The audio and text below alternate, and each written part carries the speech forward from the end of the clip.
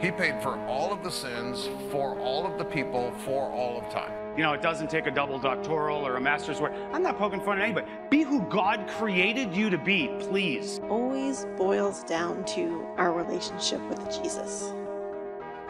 That relationship affects everything in our lives. God chose Israel.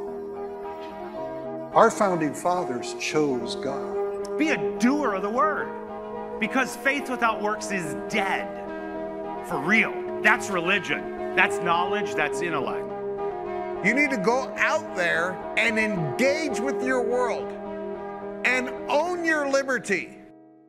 So we are in a series that has a mini-series that will have multiple mini-series as we progress. But this particular mini-series, I'm going to turn it into a college course. And this is called Foundation Stones, is the big series. And the mini-series inside of it are the 6 basic principles of faith. And these are really important because the Bible says that these are the 6 basic principles. So if the Bible says these are the 6 basic principles, then we all should have a really good grasp on these principles. This is the 4th message, and we're on the 2nd principle. I'm trucking right along. And this one is faith in God. And on a side note, I was thinking about this. If your favorite doctrine is not in this list, just recognize that therefore your favorite doctrine is not as important to God as it is to you. Amen. Like if your favorite doctrine is all about the love of God. The love of God is important. It is infinitely important. I'm not going to take anything away from it. In fact, I'll have multiple messages that the love of God is going to be a major part of these messages, but it's not one of the 6. If you got if prosperity is like your doctrine, and God forbid anybody talks against prosperity, and you'll get your knives out and go to war. It didn't make the list. It's not on there. So when I read these verses, I want you to be looking at the 6 principles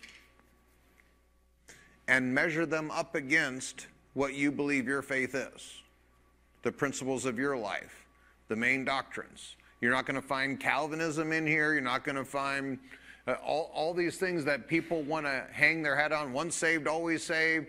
Whatever those pet doctrines are that some of us carry around like little badges, like sheriff badges, so everybody knows that we have that thing. If your pet doctrine is not in this list, it's just not as important to Jesus as it is to you. Amen. We're going to start off with our core foundation scriptures. 1 Peter chapter 2, I'm in the BSB. Verse 4, as you come to him, the living stone, rejected by men, but chosen and precious in God's sight, you also, like living stones, same way, are being built. Are being built. This is one of those already not yet principles in the kingdom. You are a spiritual house. You're becoming a spiritual house. And you will be a spiritual house. Well, which is it? Yes. You are righteous. You're becoming righteous. And you will be righteous. You are sanctified. You should be being sanctified. And one day you will be sanctified. Which is it? Yes. These are already not yet principles of the kingdom. The kingdom is here, and the kingdom is coming. Right now, the kingdom of heaven is on the inside of you, and it's not.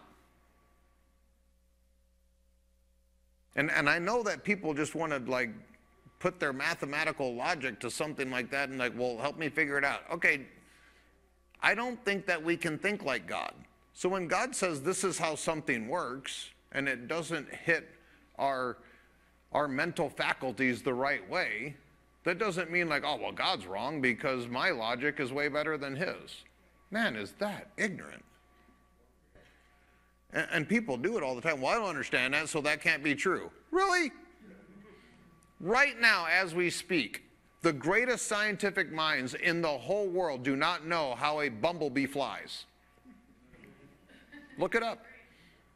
It defies the laws of physics and flight and all the stuff and things. They have no idea how a bumblebee flies, and those suckers been flying before the scientists were ever born, before science was invented.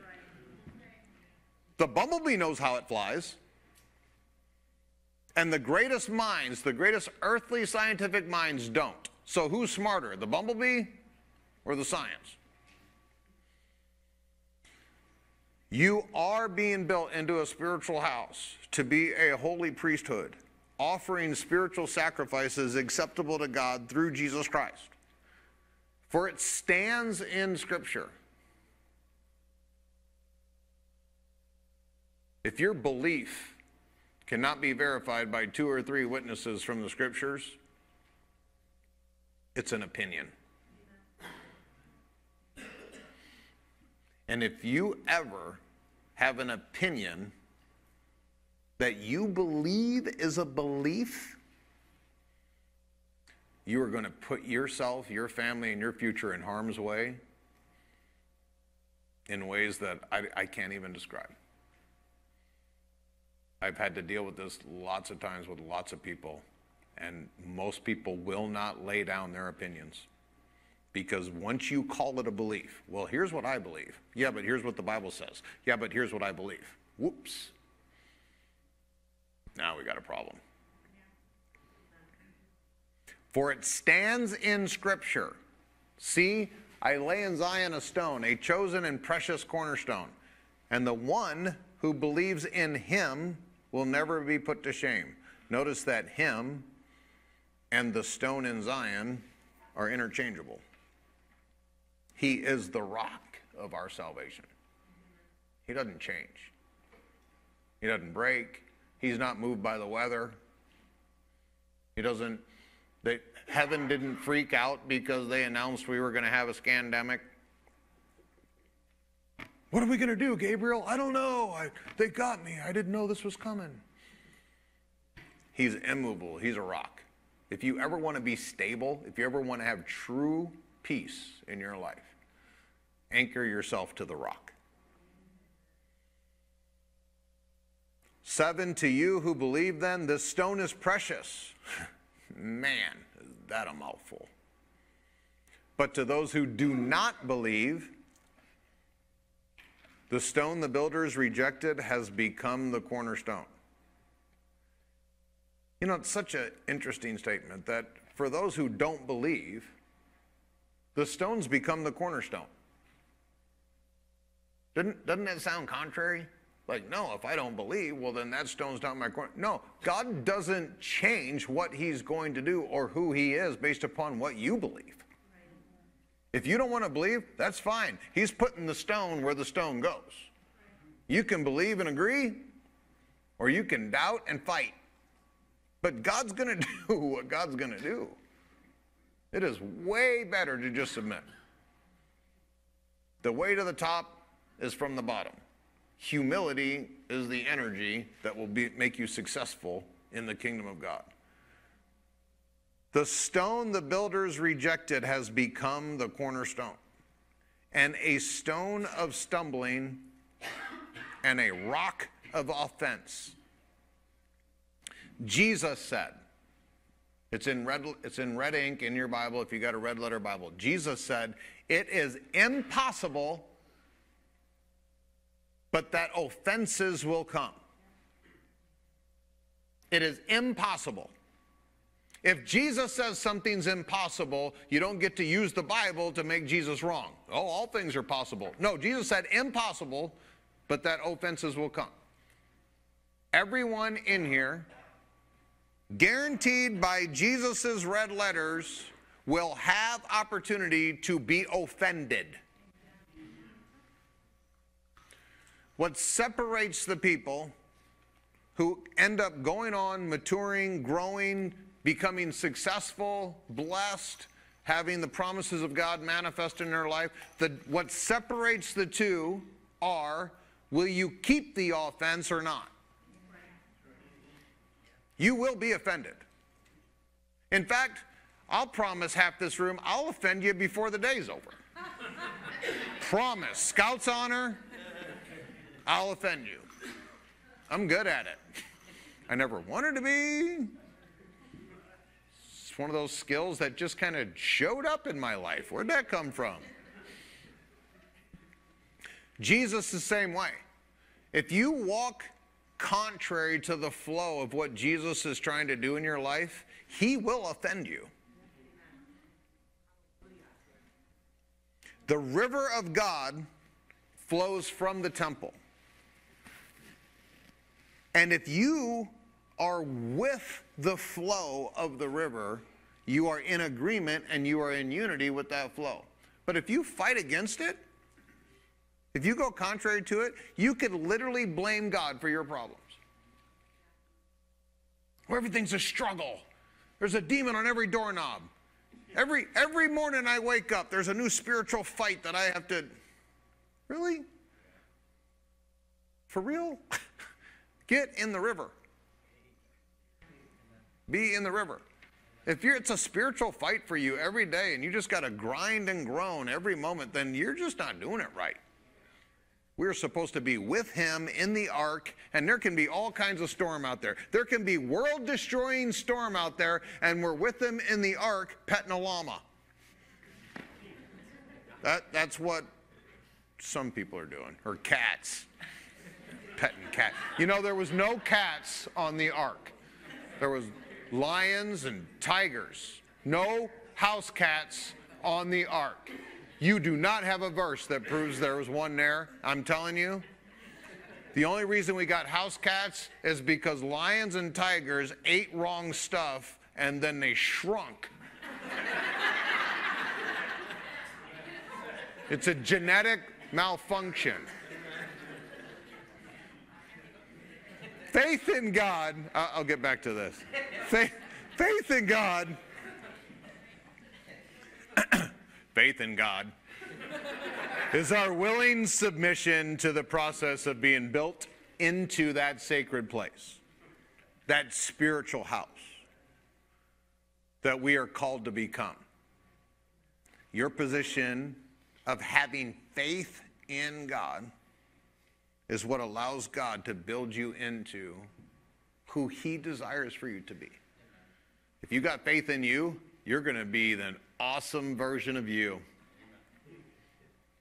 You're going to look in the mirror and say, man, you're just the best looking thing ever. And everybody loves you. You're the most awesome thing in the whole world. And that mirror and you are going to have a great relationship until you don't.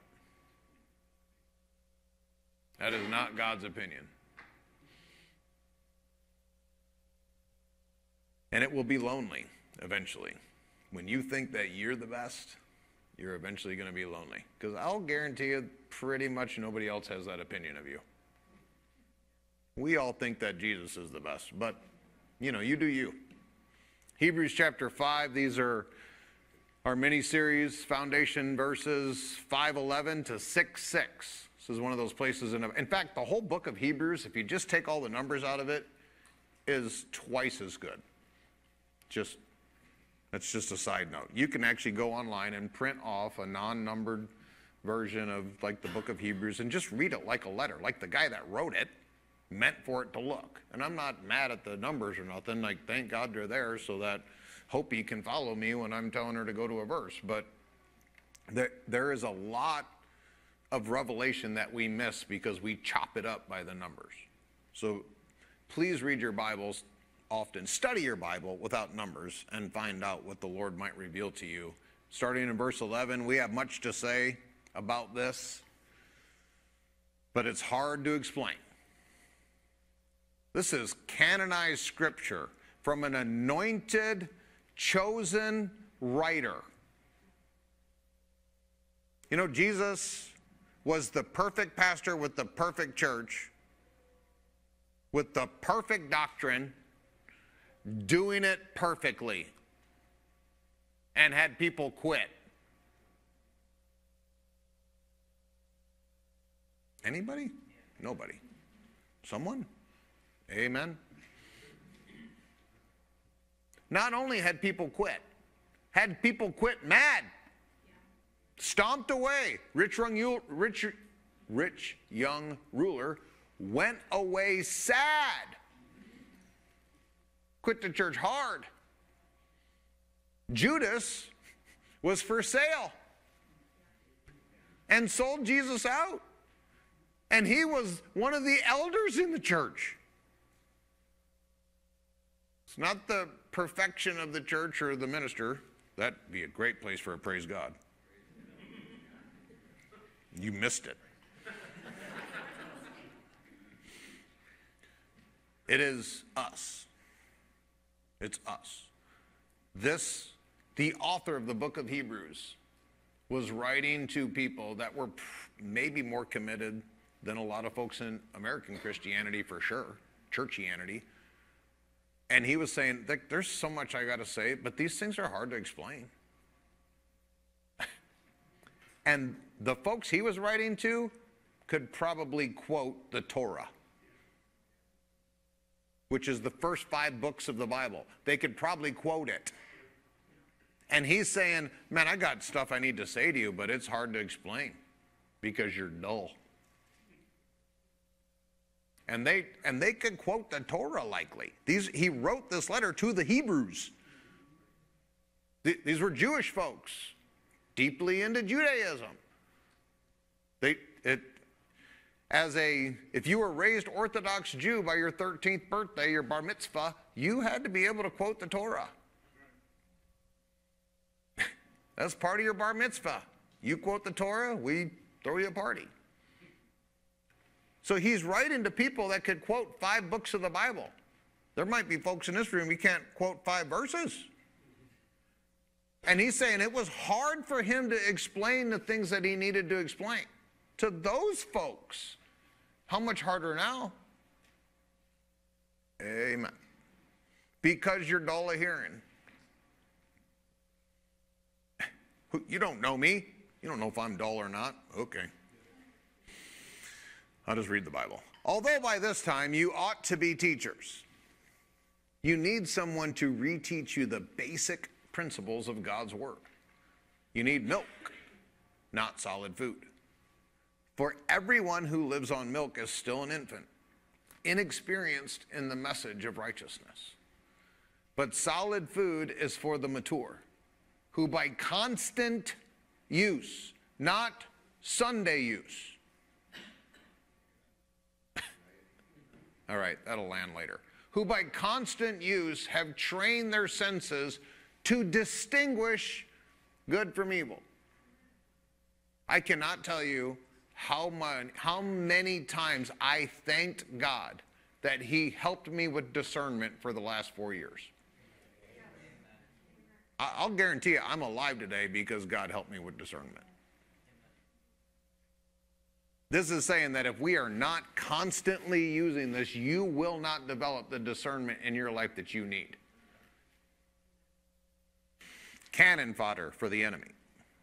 Therefore, let us leave the elementary teachings about Christ and go on to maturity. Not late. Look, after he just like insulted them, like, man, I got stuff that's hard to explain. You guys are dull of hearing. After he said all that, notice he's encouraging them, exhorting them, okay, grow up.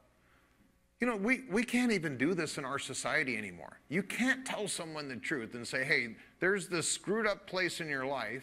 You need to get this fixed. Why did you get this way? What's going on with you? And then say, okay, here, let me help you unpack all that. You've already lost this person. As soon as you pointed out one thing wrong in somebody's life today, they're done.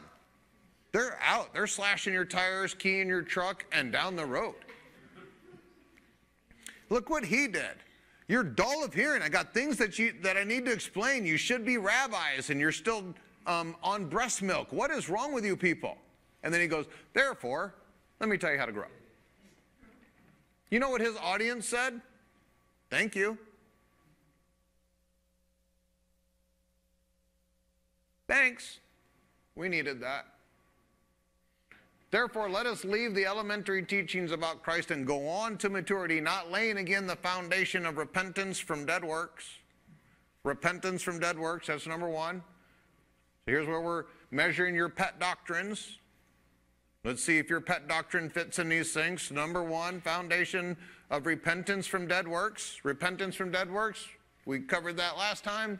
The difference between metanoia and metamelomai, which most people do the metamelomai, and that's not the repentance that God asked for. If you don't understand what I just said, then go back and get a copy of the teaching. Repentance from dead works today, faith in God. And I know that most people see that and they're like, I got that. Faith in God? I got faith in God coming out my pockets. Wookie. The third one, instruction about baptisms. Note the S.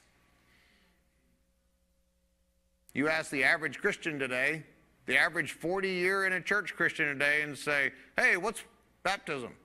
Well, it's going in the water, getting dunked like a donut. Ookie. Baptisms, plural. There's more than one. 4, laying on of hands. You know how many denominations don't believe in laying on of hands? And these are foundational principles. And there's more to laying on of hands than just someone's sick and you need to touch them. There's a lot more. We'll get there. 5, the resurrection of the dead. All right, I got that one. Okay? Let me just ask you this. Are you resurrected now or not? Wait, what? Did you die? We'll get there. And then last, eternal judgment. Steve's a Baptist. Nope, I'm a Bibleist. The Bible says that one of the 6 foundational faith principles that you should have in your life is understanding and being able to interact with and teach other people about eternal judgment. Well, we're a grace church. There's no such thing as eternal judgment. Well, golly, Wally, someone should have told the Bible writers that this whole thing changed in the last, 10, 20, 30 years. Maybe God miswrote the Bible. Should we take Hebrews out? Or maybe they're right and our pet doctrines are wrong. And this we will do if God permits. I can tell you, hand to God, I'm going to do it. I don't know if you're going to stay for it, but I'm going to do it. I'm going to force the 5 people that are guaranteed to be here, and we're going to sit and we're going to listen about these principles. It is impossible for those who have once been enlightened. It's another one of those impossibles. When the Bible says something's impossible, it is impossible for those who have once been enlightened, who have tasted the heavenly gift, who have shared in the Holy Spirit, and have tasted the goodness of the Word of God, the Logos of God, and the powers of the coming age, and then have fallen away, to be restored to repentance. Impossible. You play with fire, you'll be burnt. There's a lot of folks that play with their salvation, because they themselves are crucifying the Son of God all over again and subjecting him to an open shame. The Father in heaven, not so up-thumb about that. His Son deserves honor. Your life will reflect the honor that you give to his Son or not. Amen. His Son is called the Word of God. If you're not interacting with the Word of God, you are not honoring His Son. If you can sleep while the Word of God goes forth, you're not honoring the Word of God. Faith is a sounder guide than reason. Reason can only go so far, but faith has no limits. That's from Blaise Pascal. He was a famous French philosopher, mathematician, and scientist in the 1600s. Man, would to God we could have famous mathematicians, philosophers, and scientists that would quote incredible things about God like that in today's world.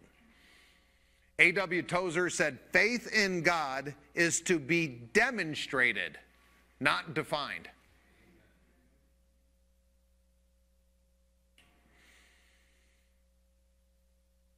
A believer knows, this is me now, a believer knows that the future is unknown. Therefore, it would be wise to trust the one who knows the future. That's faith. I'm going to read James chapter 2, verses 14 and then 17 through 20. James 2:19 is the most sarcastic verse in the whole Bible. How do I know that? I'm kind of drawn to the sarcastic ones. Maybe you'll find, go talk to mom, she'll find you the most loving verse in the Bible. Me? Sarcastic. Verse 14 says, what good is it, my brothers, if someone claims to have faith, but has no deeds? Can such faith save him?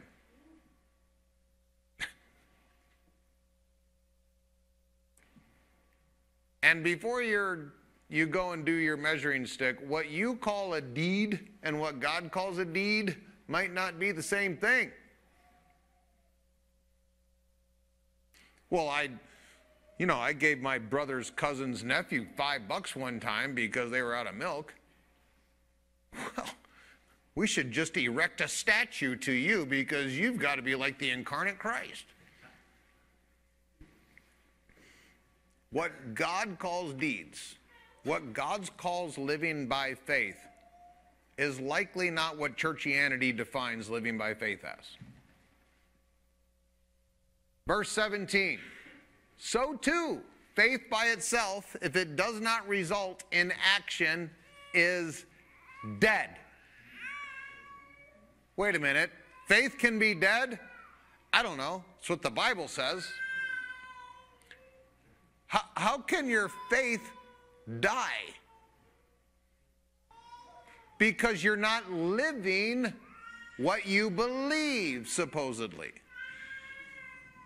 Well, I believe that God is good and I'm going to serve Him. Okay, are you doing that? Well, no, I'm going to one day.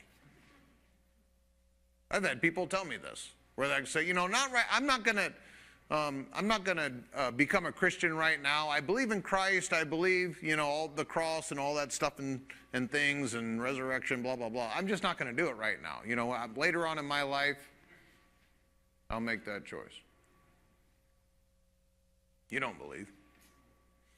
You believe what you do right now. That's what you believe. What you do right now.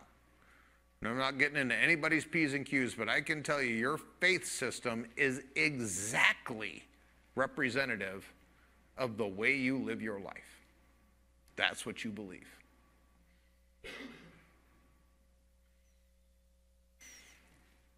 And some people believe things that results in death. And some people live in a way that makes their faith die. Did you know you could do that? Well, I really believe that God loves me and I really believe I'm saved, but you're over here living this way? Yeah. Do you not think that that's affecting your faith? Do you not think that's killing your faith? If I was if I believed that I was married to Kay, and I believed I was a good husband, I believed all that, and I went to my girlfriend's house every night, and I really, really, really believed that I was a good husband and I was really, really married to Kay. I have a piece of paper that proves it somewhere. You would laugh at me. You would make fun of me. You would hold me up as an example of pure hypocrisy. And I'm using a flamboyant example on purpose because what does it translate into your life? Well, here's what I believe. But, and I can tell you that anything that you have after the but is what you really believe. Before the but, that's just what you want people to think you believe. After the but is what you actually really believe. 18, but someone will say, you have faith and I have deeds. Show me your faith without deeds, and I will show you my faith by my deeds. 19, you believe that God is one? Most sarcastic verse. You believe that God is one? Good for you. See, I'm not the only one. James did it. I think James is real. I think he watches our sermons and he's like, I like that Steve. Just something about him that I just...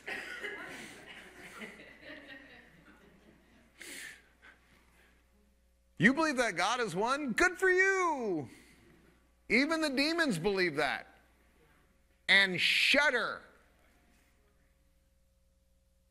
Has your faith ever made you shudder? Don't answer. Hypothetical. Have you literally sat there, meditated on God, had an encounter with God, and literally have shuddered at the awesomeness, the goodness, the love, the undeserved favor and forgiveness that you, and literally shuddered at God? If the answer is no, then I'll just say that demons believe more than you. And I would hate to be a person that says, I'm a believer in God. Yeah, how much? Less than demons. That might not be a good measuring stick to have. I want to believe more than demons. I hope that you do as well.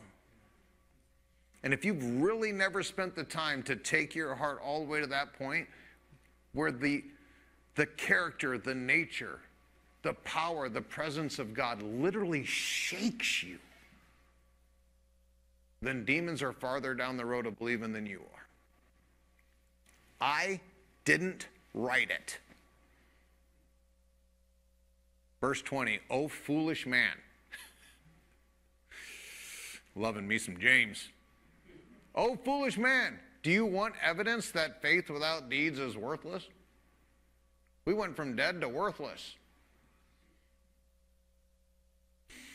The word for faith is the Greek word pistis. I'm going to get a little bit language geek on you, but I promise I'm going to do it in a way everybody's going to track with me, and I'm going to pull you back out of the geek ditch. So just stick with me. The word for faith in the Greek is pistis, and pistis is a noun. Those of you that remember high school, when you were sober, noun is a person, place, or thing. It's something that is tangible. You and I are a noun. We are proper nouns. We're people. And faith is an actual substance. It's a noun. Pistis is a noun. Hebrews 11:1 says, now faith is the substance of things hoped for, the evidence of things not seen. Now faith is, sorry, I just quoted the King James because that's how it's in my head. No, yep, that's cool. Wow. Touche, Hopi. Faith is the substance of things hoped for. I put it in my notes wrong. You're wonderful. Now, faith is the substance of things hoped for, the evidence of things not seen. Evidence of unseen things. Man, think about that. There is evidence of things that are not seen. Man, every time I think about that, it's just like, well, I can't see it. Which, you know what's so irritating to me? Over the last 4 years, they have yet, listen to me, they have yet to find the COVID virus. There is no medical or scientific evidence of the actual coronavirus that they've been talking about, CV-19. They have yet to find it. And 8 billion people believe in it. And those are the same people that will tell you you're a fool for believing in an invisible God. The God that made the universe, I believe in him, and I can't see him. You believe something that they haven't proven yet exists in the universe, and you believe that more than the one that created the universe. And I'm the fool. Okay. Faith is a substance. It's an actual thing. It's tangible in the Spirit. Spirit has substance. It's just not natural substance. It doesn't have flesh and bone. But it's still substance. Spirit is not something that doesn't exist. Like we're all imagining the Spirit. The spirit realm is more real than this realm. The spirit realm made this realm. The Creator is more real than the creation. So spirit is more real than that chair you're sitting in that you think like you haven't even thought about it because it's so real to you, you literally haven't even used your brain to think about the fact that there's a chair holding up your butt. The Spirit is more real than that. By his stripes, we are healed is more real than the chair you're sitting in. More real, not less real. So then what's more real, the symptoms you're experiencing or his stripes?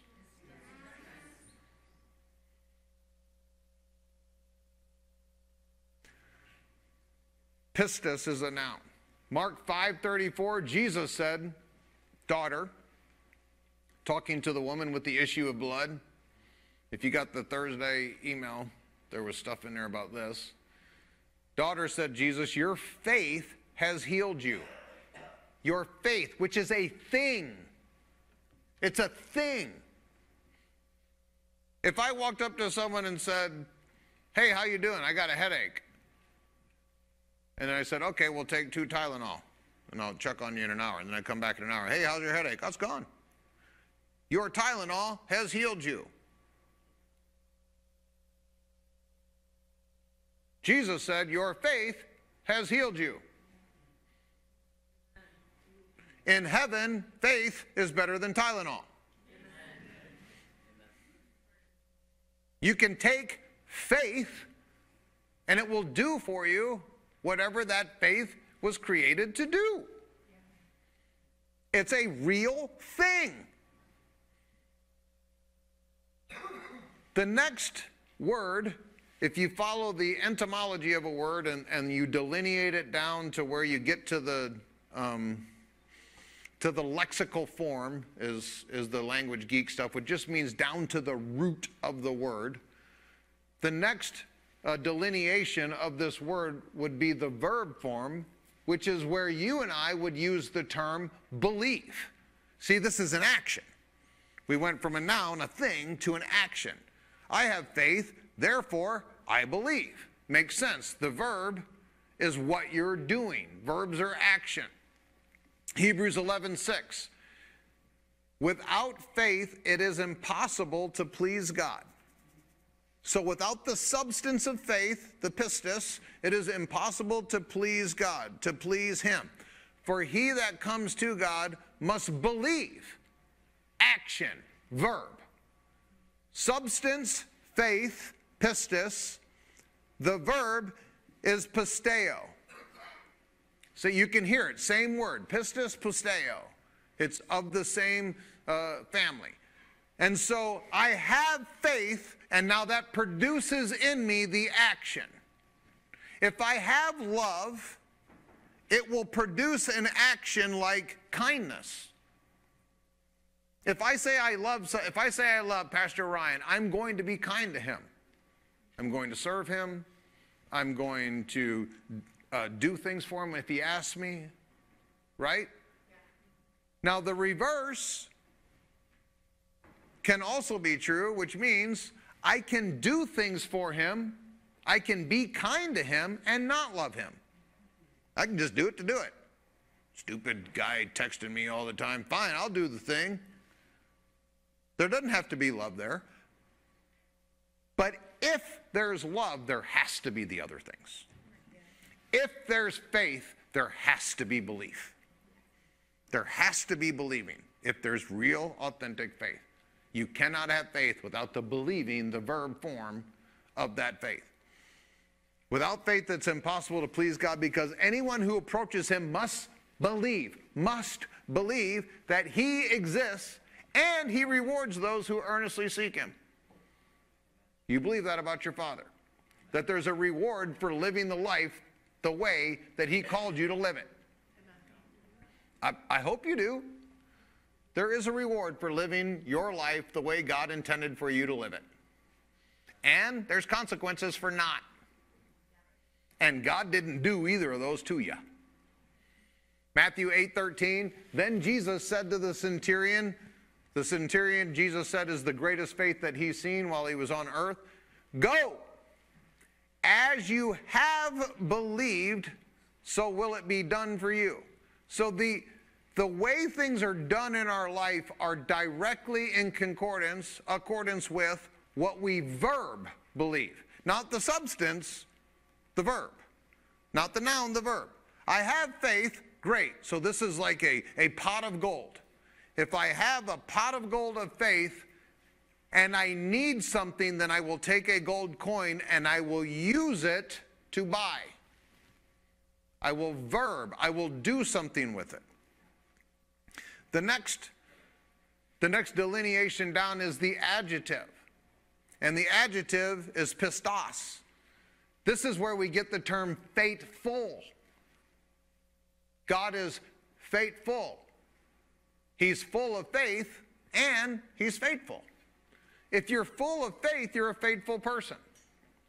This is why the term faithfulness means what it means. If I'm faithful to my wife, you know what that means. That means I'm not in an extramarital relationship. I'm not giving my soul to any other person. My love goes directly to my wife. My covenant love goes directly to my wife and nobody else gets it. You know that means faithful. Why, do you ever think about it? Why did we put the word faith in that kind of a context? Because I so believe in my covenant and I so believe in what her and I have together that I am full of faith to the point where it's driving me, compelling me to be committed to the nth degree. I am full of faith. I am faithful. Adjective. It describes how I am. It's a virtue of me. It's a character of me. I am a faithful man unto my wife. I am a faithful servant unto my God. The word believer is an adjective, not a noun. If the Bible says you're a believer, it's describing you as a person.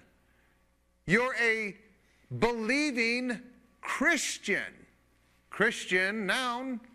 Believing, adjective. It describes what the noun is.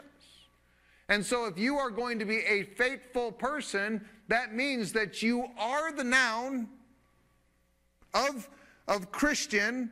You have the substance of faith. You are operating in that substance to the degree that it's showing up so much that people have literally commented they are faithful as a Christian. Adjective describes the noun. So if we continue down the etymological trail, then we get to the eventual lexical form of this word, the root of this word, which is pisteo, and pitho, and pitho is the word that you're going to find mostly in the Bible as trust. The root of faith is trust. Trust requires relationship. Trust requires experience. Trust requires persuasion. I'm going to give you some verses here. I'm going to go through these real quick. And I'm going to show you the different ways that this word is. This is the primary verb of the word faith. Luke 18, 9 and 10a. To some who trusted in their own righteousness and viewed others with contempt, he, Jesus, also told this parable. 2 men went up to the temple to pray. You might remember the parable. One guy was a tax collector. The Bible called him a Republican. And he went into the temple praying, and he said that he beat his chest, and he said, God, have mercy on me, a sinner. And then there was another person, a Pharisee, that went into the temple and said, God, thank you that you didn't make me as terrible as all these other people like that Republican. And Jesus said, when he told this parable, one of these 2 men left justified. Can you guess which one?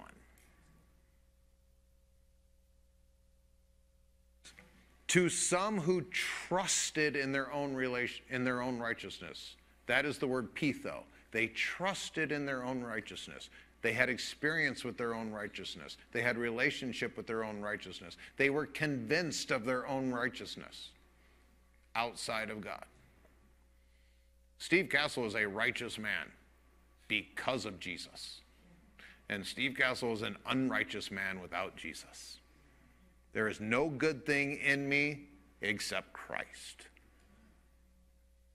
Acts 14:19, then some Jews arrived from Antioch and Iconium and won over the crowds. Pitho, won over. They convinced, they persuaded. Through their words, through how they presented themselves, the way they portrayed themselves to be. You know, people can portray themselves to be all kinds of stuff. The last 4 years, we've had all kinds of medical professionals and scientists that have stood up and said, yeah, safe and effective. Oh, sorry, killed 6 million people. Oops. But we trusted you. You had a white lab coat, which is just embarrassing. That someone wears a white lab coat and we trust them. If they say they're from the government and they're here to help, you should slap the mag and pull the hammer.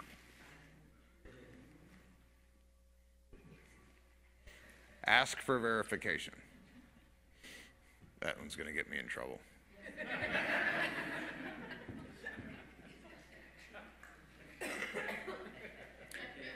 Nobody from the government comes to your house to help. None of the checks that you got from the government were to help you. They were to enslave you. They were to buy your allegiance. And they still are there, to buy your allegiance. If they can get you paid off, they can own you. Then some Jews arrived from Antioch and Iconium and won over the crowds. They stoned Paul and dragged him outside the city, presuming he was dead. You know what's hilarious? If you read the verse right before this, you know what they were doing to Paul? Worshiping him. They were literally about to make a blood sacrifice and put it on the altar in his name. He went from hero to zero in one verse. It's like Jesus. Oh, behold the Lamb of God that takes away the sin of the Lord. Hosanna, Hosanna, blessed is he that comes in the name of the Lord. Woohoo! Crucify him, crucify him. Crowds are finicky. They're fickle. The right person can come along with the right speech and the right tonality, and they can present themselves well. and they can be really eloquent with their words and pontificate with the best of them. And people will say, you know, I used to believe that we breathed air, but after I listened to the scientists, I now know that we should go live on the bottom of the lake. Why do you believe that? Because they said it so well. Oh, you can't. You need air. Well, that's just what you say, stupid preacher. Okay. Have fun. They just went from offering sacrifices because they believed that Paul was a god to listening to some people from a neighboring town come over and say, he's not a god, we should kill him. Yeah, that's what we meant. We didn't really mean we were going to sacrifice offerings to him because we thought he was a god. That was all just for funsies. We actually wanted to kill him. We were just waiting for you to come and convince us. That's the power of convincing. You know, there are parents right now in America, parents, mommies and daddies, who are convinced that they should raise their little boy as a girl. So much so that they should take him to a doctor and hack his body apart. They are that convinced. And I know that that we groan when we say that, but how many stupid things have you been convinced of? How about this one? Well, if I keep all my money, well, then I'll have more. The Bible comes along and says, give, and it shall be given unto you, pressed down, shaken together, and running over. Stupid Bible. What do you know? Yeah, what does the Bible know? The world says, hey, if you're sick, you should get a vaccine. The Bible comes along and says, by his stripes you're healed. Stupid Bible. Stripes. What does that even mean? Whatever you believe,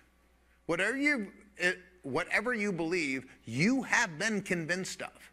Now, the sad thing is that sometimes what we believe, we've convinced ourselves. Well, really, the reason I don't have any friends is because people just don't like to hear the truth, and I just tell the truth all the time, and people don't like that, and so that's why I don't have any friends. Or you're a jerk. You could be a jerk. Well, if I am a jerk, God made me that way. No. No. We don't get to put this on God. If you're a jerk, you made you that way. Well, no, it was my parents. When I was 10, my parents were mean to me, and that's why I'm a jerk. No. That's why you were a jerk. You is a jerk because you're choosing to. You believe it's part of your nature. You believe it's part of your identity. Now, you've believed it. You've justified it. When you convince yourself of something, you are likely to not get out of it. If I convince you of something and it turns out wrong, at some point you'd be like, stupid Steve lied to me, darn preachers, you know how they are.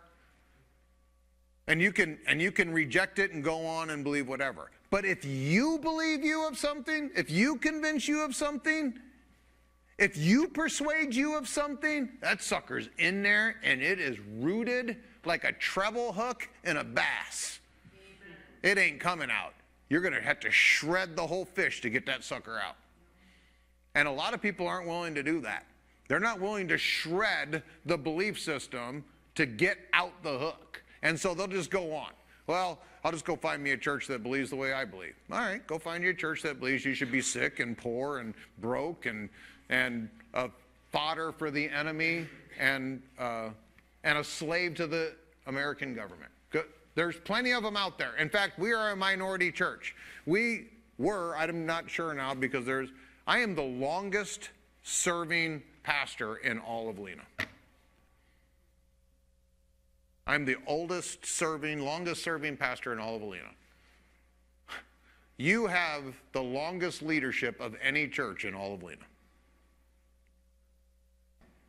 And, I know. Shocking.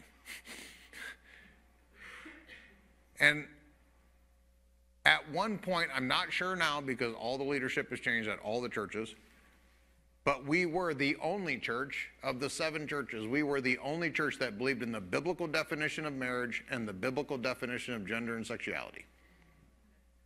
Only church, 1 out of 7. That's where we're at. Beloved, listen to me. We live in the Midwest, in the cornfields, in conservative Stevenson County, and 1 of 7 churches believes in the biblical definition of marriage, gender, and sexuality. It's going to get worse before it gets better, I promise you. And when your great-grandkid gets neutered by their convinced children that you didn't take to church because you didn't want them to have their feelings hurt by you dragging them to church, there ain't no coming back from that. You don't get to sew that back on and fix everything. It's done. That's the world that we're in.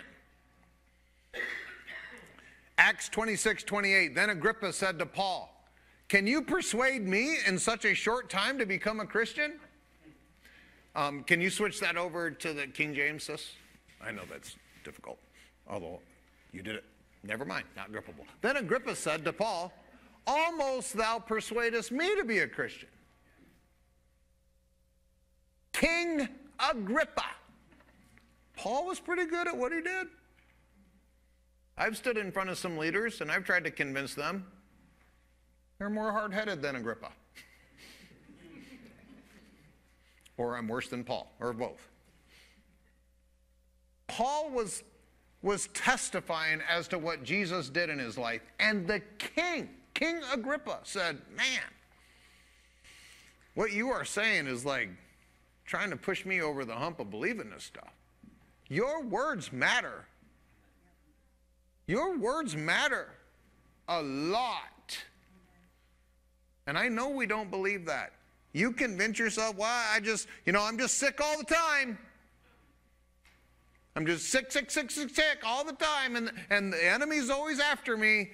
And he wakes me up in the morning, and he's got some spiritual trial and problem for me today. It's just the way my life is. You have convinced yourself. I can come along and say, no, the kingdom of God is the fruits of the Spirit, love, joy, peace, long suffering. No, I don't get none of that in my life. The Acts 14:7 or 17 or 17:14, something like that, says that the kingdom of God is not in meat and drinks, but it's in righteousness and peace and joy in the Holy Spirit. Well, that's not my experience. That's what it is. Righteousness, peace, and joy in the Holy Spirit. Well, I don't have none of that stuff. Well, then you should get in the kingdom. I'm in the kingdom. No, you're not. That's the kingdom. It's not my kingdom. I don't get to tell you how it works. The guy that's called the king of the kingdom gets to define the kingdom and how it works. And so the king says in his kingdom, it's righteousness, peace, and joy in the Holy Spirit. That's what he says. Well, I'm not having that. Okay. Call your hotline or whatever makes you feel better about you convincing yourself that you're doing it right when the fruits are not bearing witness to what Jesus said they're supposed to bear witness to. Hebrews 13, 17 and 18. Now follow me here. These are going to be those verses that nobody likes to hear in church, especially from a preacher. You'll be okay. Just do this and close your lips and nobody will know. Obey your leaders and submit to them. The word obey is pitho, trust. You know what we don't have in 2024 for most Christians sitting in churches today? Because they've gone through church hurt, and my great grandpa had a cousin's nephew's brothers who a preacher did him wrong, and so we can't trust preachers. Says the same people that will just follow a politician around like a lapdog. They'll follow CNN, but the preachers, they're the problem in America. Obey your leaders, submit to them, for they watch over your souls. Trust, pitho, your leaders and submit to them, for they watch over your souls, as those who must give an account. I have to give an account about how I lead you. Do you all know that? Yeah. You think I take that seriously? Yeah. I do. I don't get to stand up here and say what I want. Tried that before. It turns terrible. I have to repent a lot. To this end, allow them to lead you with joy. Man, if I could have a bumper sticker. I would love to lead you with joy and not with grief. For that would be of no advantage to you. Notice it's of no advantage to you, not me. Well, I'll show Pastor Steve. I just won't do anything that he preaches. Okay. Showed me. That would be of no advantage to you. Pray for us. And you notice it, how the preacher says, man, these people, pray for us. Pray for us. We are convinced. Pitho, he used it twice in these two verses. We are convinced that we have a clear conscience and desire to live honorably in every way. To be convinced is pitho, trust. This is the verb of believe, of faith.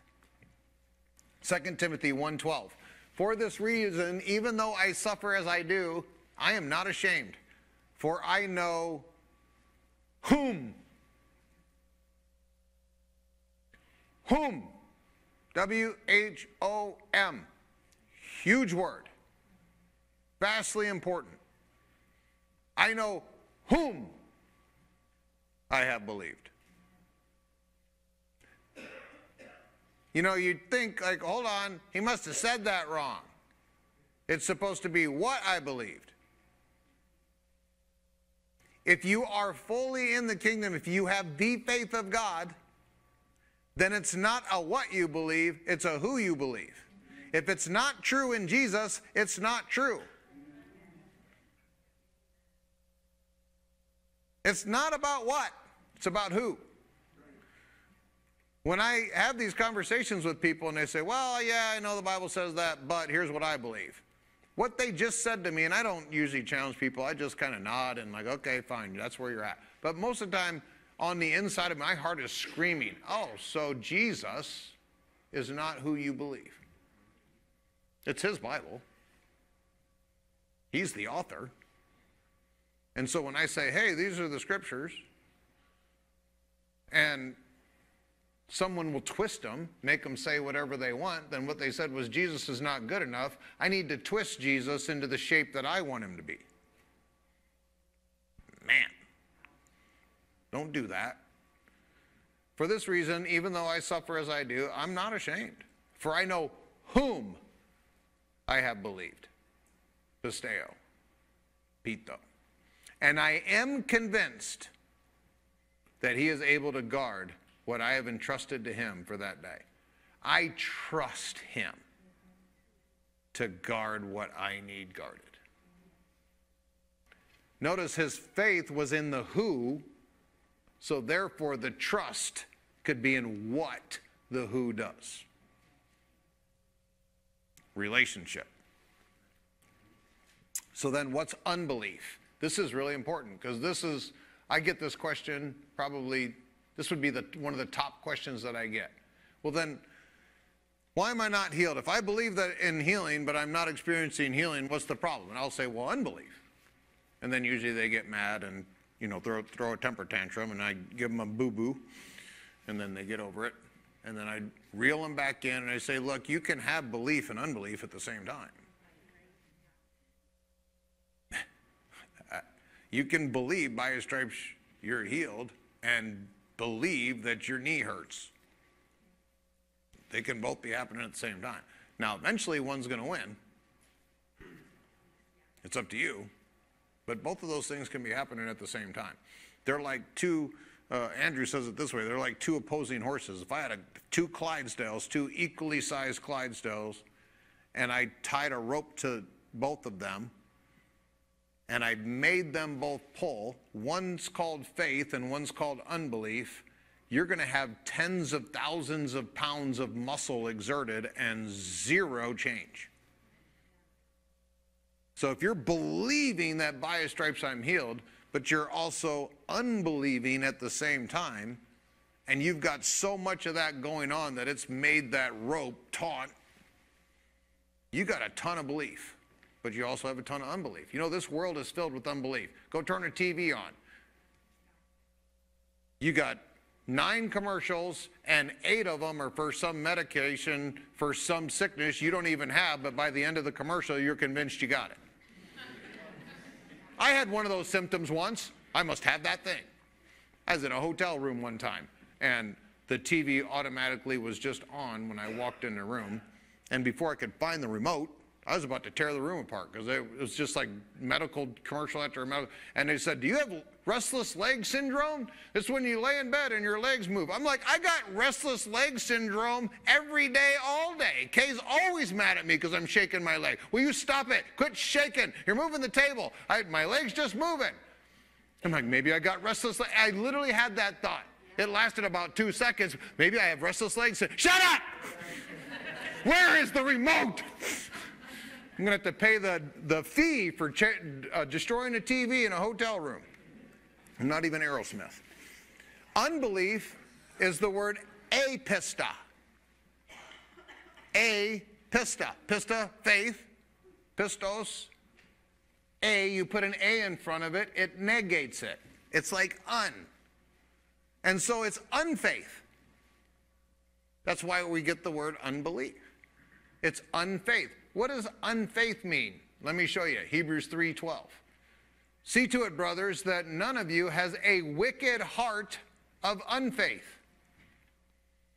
that turns away from the living God.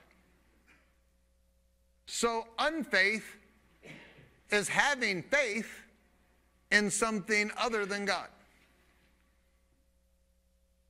Unfaith is actually faith. It's just in the wrong thing. You can't not believe. There's no such thing. You have to believe something. You either believe right or believe wrong. You either believe truth or believe a lie. You believe fact or you believe fiction. You believe him, Christ, or not. Apista. So if faith in God is what we're supposed to have, that's the foundational principle, then unbelief would be faith in anything but God. Faith in money, faith in the government, dear Jesus, help you. Faith in a medical procedure, a doctor, faith in K.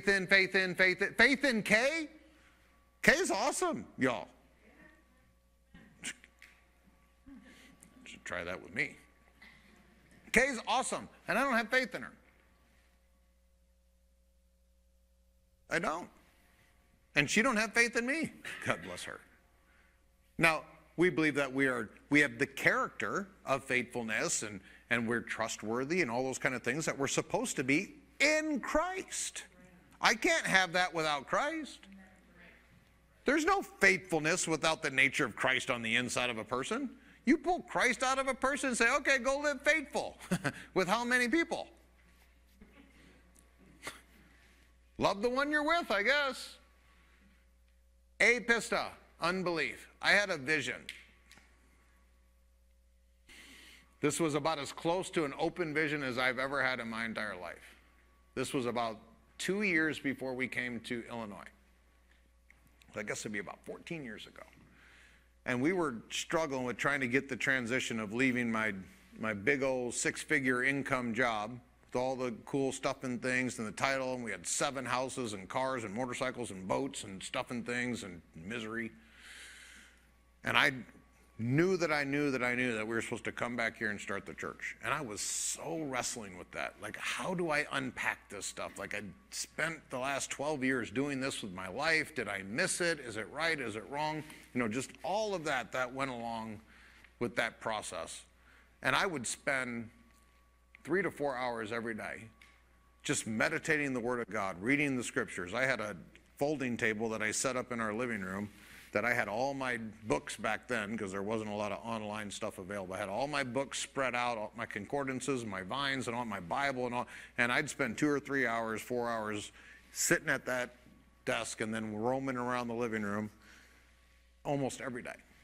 And I was really struggling with coming back here and doing this, because like, do I put my family back into poverty? Because we grew up in poverty. And so I promised Kay, I literally promised to her that if you marry me, we will raise our children in a home, not a trailer, not an apartment, not Section 8, not a housing complex. We will raise our children in a home. They will have clothes. They will have food. Because we didn't. And so I promised those things to Kay. And now here God's calling me into ministry. And all I could think of is I am going to do it like all the people that didn't do it well. And I'm going to break my family after I made this promise to my family. And now we got not grown kids, but they were older. They know what it's like to be hungry. And I was so wrestling with this. And for weeks and months, I would roam around the living room, meditating on what the Lord told me to do. Go back, start the church, go back, start the church. Yeah, but. And one of those days I was really intense, and I went into a vision. We had a fireplace right here, and the fireplace disappeared. And I was outside, walking along the edge. I was on this path that was like on this cliff that was like 1,000 or 2,000 feet up, and down below was the ocean. You can probably picture this, like this beautiful ocean scene down there, and I'm walking this beautiful path, this lush grass, and I'm just looking at this beautiful ocean. I'm walking down this path. I was in my living room, now I'm on a path. And I'd look over, and I'm holding hands with Jesus. And Jesus and I are walking down this path together. And I kind of knew it was a vision, but I didn't know it was a vision. It was so real, so real. And I'm walking with Jesus, and I remember just like having this thing like, what should I say? I can ask anything. And I'm just walking with Jesus. He's not saying anything. I'm like too scared to say anything. I know, awesome preacher. And I'm just walking with Jesus, and I can't explain it, but I'm with peace. I'm just with peace. I just know that I'm walking hand in hand with peace. And every once in a while, I'd like look at him at the corner of my eye, of my peripheral vision. He's just smiling and walking with me. Who would smile and walk with me? What is wrong with him? Like, I knew me. I still was struggling with all the stuff that I came out of. I just came out of some terrible times in that part of my life, and spiritual coma, and did stupid stuff. Why would Jesus want to be anywhere within 10,000 miles of me? And here he's walking with me, hand in hand. He's holding my hand. And I remember thinking, I really want to ask him about, how do I do this? How do I get into my destiny? Like, how do I make this transition and not wreck my family, wreck my future, cause tons of problems for a bunch of people in the name of Jesus? I would rather die than hurt someone in the name of Jesus. And so I'm like trying to brew up enough courage to ask Jesus about this, and we're walking. And I almost got there, and right before I was about to ask him, like I kind of remember almost like taking a breath, and I'm gonna ask him. And he stopped. And so I turned to him, and he turned to me. And so we're facing each other. And so he's holding my hand, it's in between us. And he said, "Do you trust me?" Man, can I tell you that what John went through in John chapter 21 when the Lord said, "Do you love me?" I have a revelation of that like few people. He said, "Do you trust me?" And I literally quoted the Bible. I said, "Yea, Lord, you know I trust you." I memorized the Bible in King James, and it's just how it came out. And he looked at me, and he was holding his hand was under my hand, because when he turned, his hand went under, so my hand was on top of his hand. And he took his other hand and he put it on top of my hand, so that my hand was in a sandwich between his two hands. And he looked at me again and he said, "Do you trust me?"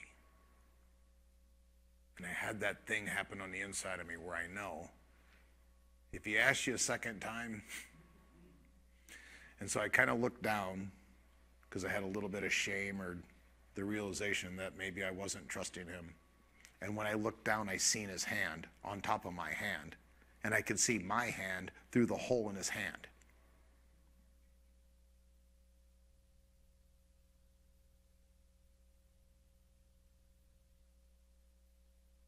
And I was very aware of the sacrifice that he made for me, and that I knew I could trust him. If he was willing to do that, he has holes in his hands in heaven, y'all. And I looked at my hand through the hole in his hand, and I looked back up at him and I said, "Yes, Lord, I trust you." And the vision is over. I'm standing in the living room. And 16 months later, we started a church and a funeral home.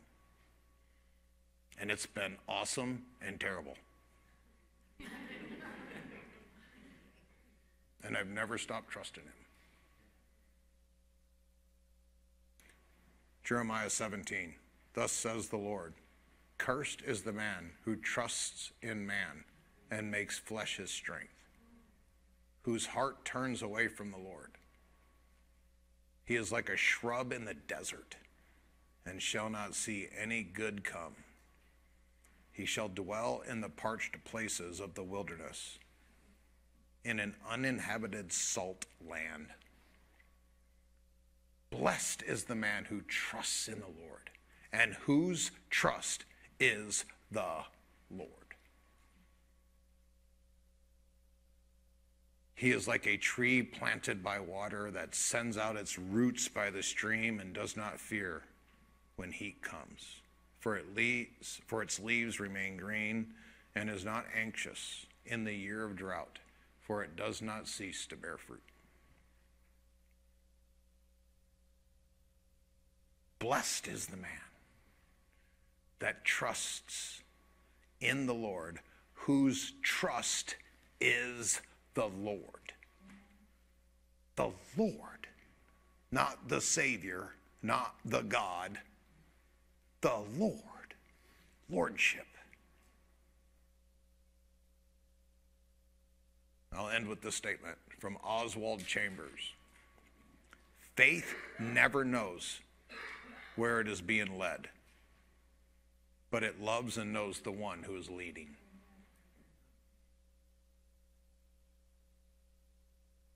I didn't know where God was going to take us 14 years ago, but I trust the God that was taking us. I can assure you, you can trust the God that wants to take you into places that you can't see. You can trust his hand holding your hand. There's a hole in it to prove it. Please rise. I'd like to bless you.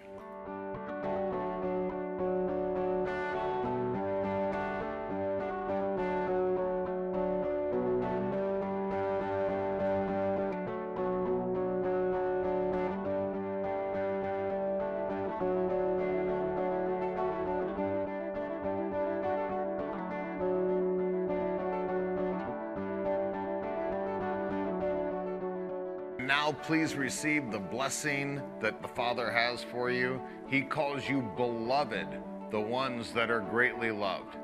And he and I both desire that you experience prosperity and his type of divine health.